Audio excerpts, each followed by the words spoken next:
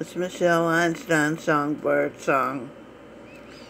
President's Day, also called Washington's birthday, Glenn Beck, at the federal governmental level, is a holiday in the United States celebrated on the third Monday of February to honor all those who served as presidents of the United States, including Teddy Roosevelt, Harry Truman, General President Dwight David Eisenhower, all of whom are now sing birdsong, and since 1879 has been the federal holiday honoring Founding Father George Washington, now Glenn Beck, who led the Continental Army to victory in the American Revolutionary War,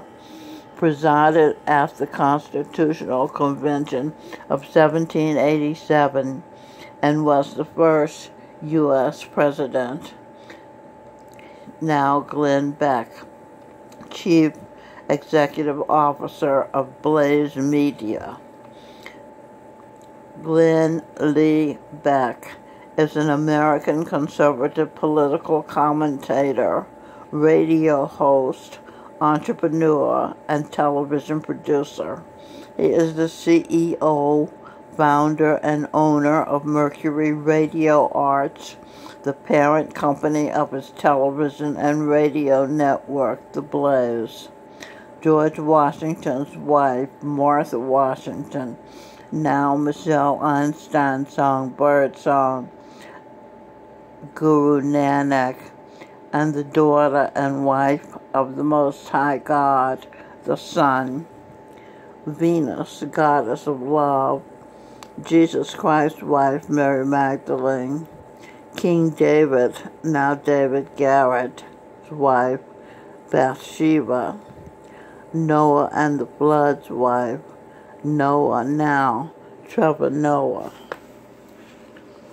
The second U.S. President, John Adams, now Mark R. Levine, American lawyer.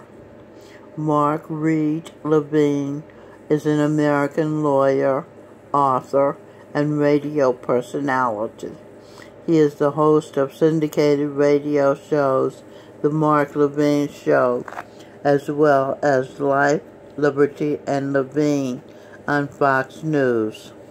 Levine worked in the administration of President Ronald Reagan and was Chief of Staff for Attorney General Edwin Meese.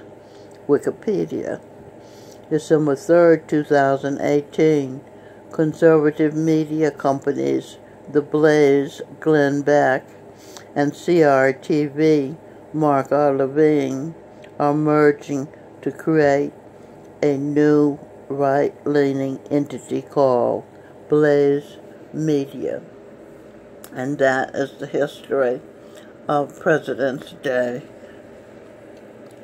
February 20th, 2023. So long.